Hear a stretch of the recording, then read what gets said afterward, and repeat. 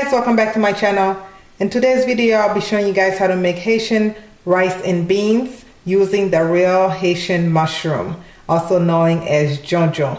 And also in this video I'll be featuring these beautiful electric can openers that were sent to me from Kitchen Mamas. These are so beautiful and so easy to use, so I can't wait to show you guys how it makes my life a little easier in the kitchen. So for this video you'll be needing 2.5 cups of the dry mushroom, also known as Djon-djon.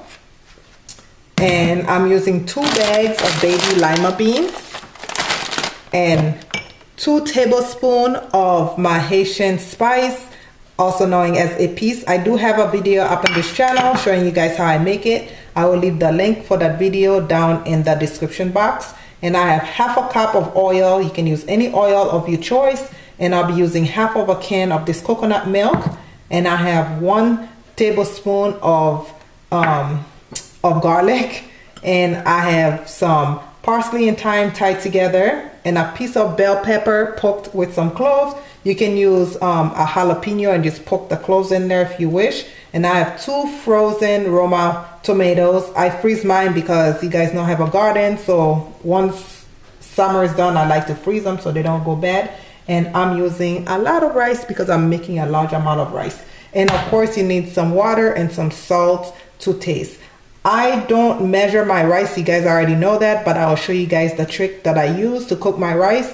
But if you want to measure your rice, you can use 1 cup of rice and use 2 cups of water. So 1 cup of rice for every 2 cups of water. But other than that, please check the description box where I will list everything I use in this video for you guys. So let's get cooking, guys. Alright guys, so to get started, I'm going to go ahead and tell you guys a little bit about these Kitchen Mama can openers. The big one came in a box like this. It's basically an electric can opener. And the smaller one comes in a box like this, except the smaller one says auto electric can opener. So we're going to go ahead and use that smaller one, but they're basically the same, except that one is auto stop. So you want to go ahead, I always like to wash the top of my cans when I buy anything in a can that I need to open. So you want to go ahead and shake it up, and it is battery operated. I put 4 batteries in there. So I'm going to go ahead and take my can and clamp it really tight, as it says. I don't know if you guys can see. Oh, you see that? So clamp it really tight, just like this. And then I'm going to put it on the side and just push the button and let it do its thing. How easy is that? Meanwhile, you want to go ahead and boil 4 cups of water, which I already did. So I'm going to take 4 cups of water and just put it into my mushroom, because we're gonna let that sit for about 10 to 20 minutes.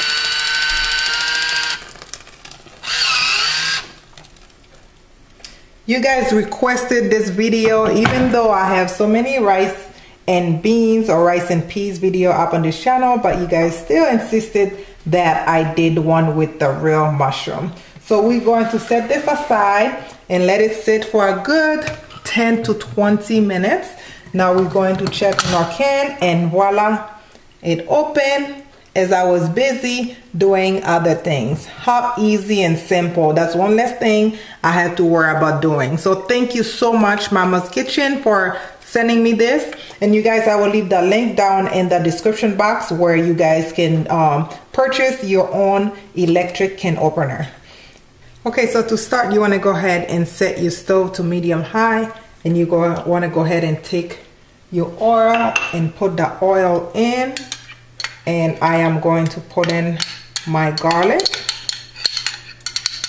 and I'm going to saute the garlic or get some color in my garlic for a good 2 minutes. And then once it looks like how I like it to look, I'm going to go ahead and add my épices to my pot. You don't have to use garlic if you don't want to, but I have garlic laying around the house, so I decided to use it, but I don't always use garlic in mine. Okay, now I'm ready to put in my épices.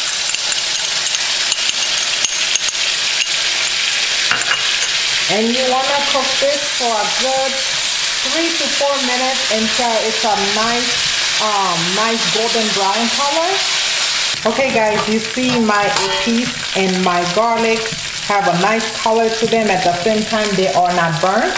So at this point, I went ahead and rinsed out my beans, and now I'm going to add my beans to my oil and just mix that around a little bit. And at this point, you want to go ahead and add your coconut milk. So I'm adding half a can of my coconut milk.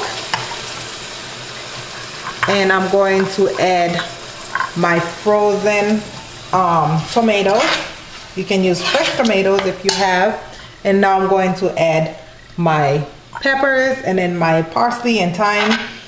You can use Maggie Cube if you want to, guys. It is optional. If you guys eat Maggie, you can use Maggie. If you don't, you can leave it and just use salt and pepper if you wish, but I don't mind Maggie, so I'm going to use Maggie. But again, it is a personal thing. If you use Maggie, go ahead and do so. If you don't, you can totally leave it out. So from this point, you want to either add your Maggie or your salt or whatever you're using, and we are going to put a little bit of that mushroom liquid just to add a little bit of color to the beans.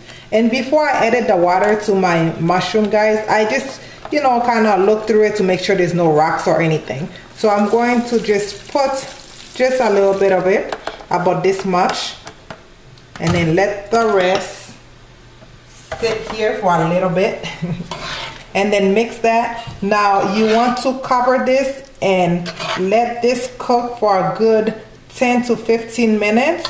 And then we can go ahead and add our water for the rice. Okay, it's been about a good 10-15 minutes.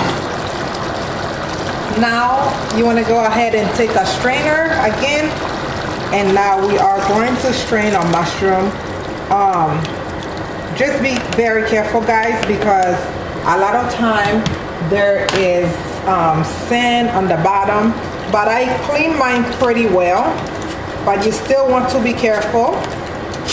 So now I'm basically going to repeat the same step because I absolutely want more water than this.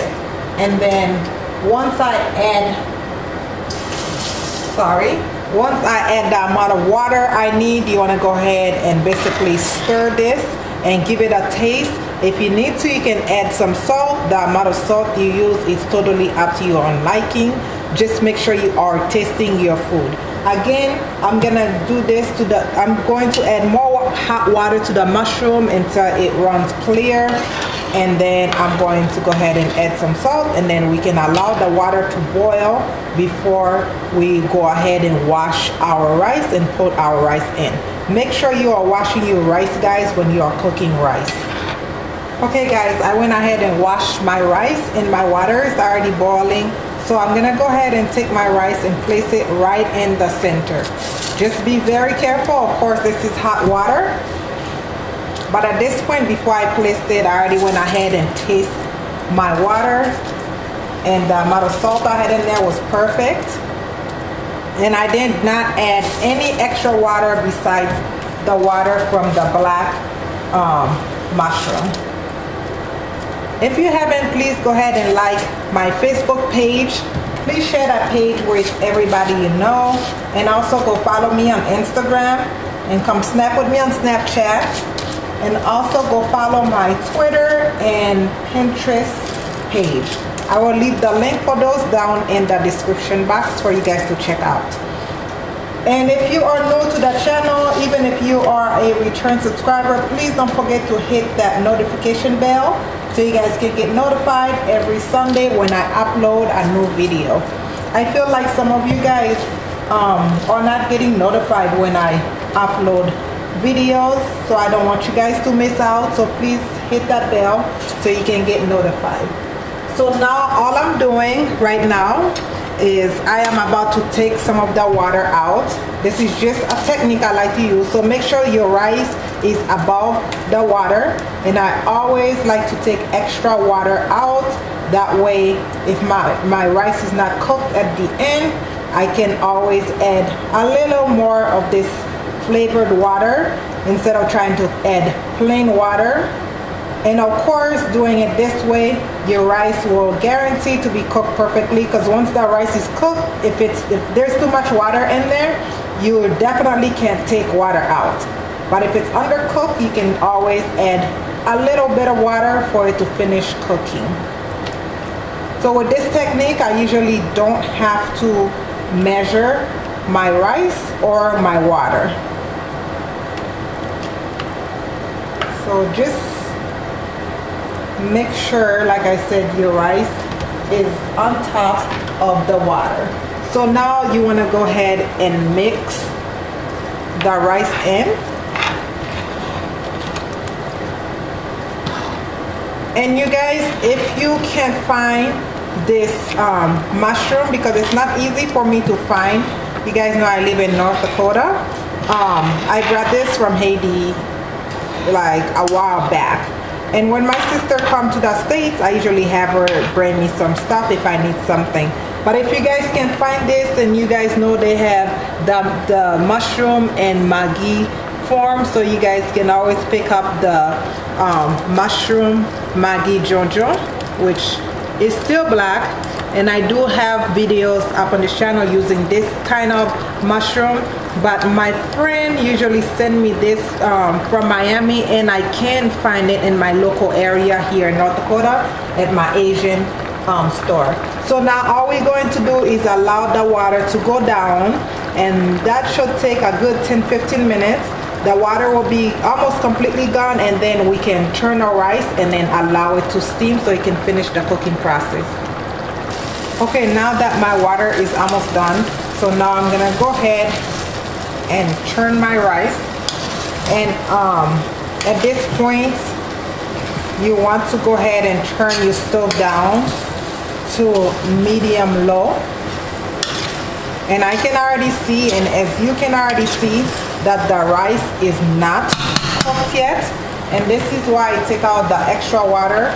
So now I'm going to sprinkle some of the water on top of that rice.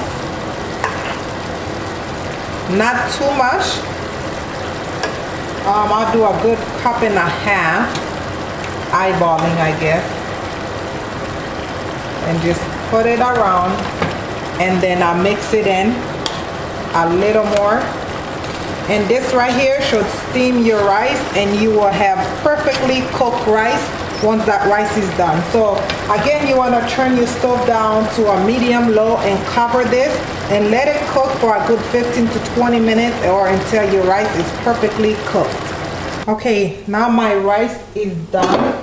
As you guys can see, it is cooked just by looking at it. Now you want to go ahead and stir. You guys can see the way I measure my rice. My rice is cooked perfectly. It's not sticking to each other. You can count each rice individually if you want, but you guys see. So now I'm gonna go ahead, of course, and taste my rice. At this point, your salt should be on point, but I'm just tasting it to see if it's cooked.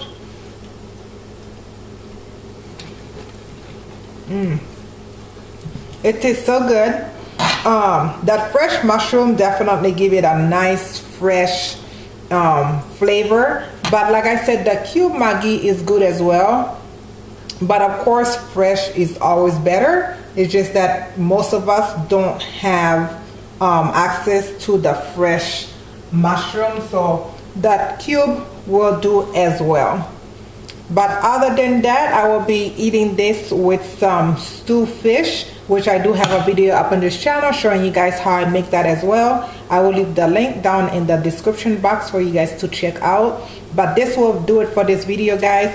Please don't forget to subscribe to the channel, comment, like, and share. And please, please, please try these recipes. If you do, don't forget to tag me on social media. And as always, thank you guys so much for watching. And please don't forget to hit that notification bell.